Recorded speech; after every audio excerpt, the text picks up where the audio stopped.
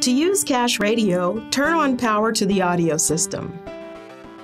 Next, push the audio button or tap the audio panel on your home screen if you have it set up that way. The main audio screen will come up. Make sure you're listening to AM or FM radio. Cache Radio records automatically whenever you listen to AM or FM. Cache Radio allows you to pause live local broadcast radio for up to 20 minutes without missing a thing. As soon as you press the pause icon at the bottom of the screen, the cache controls appear. You can press play to pick up where you left off, or fast forward or reverse through the content recorded so far.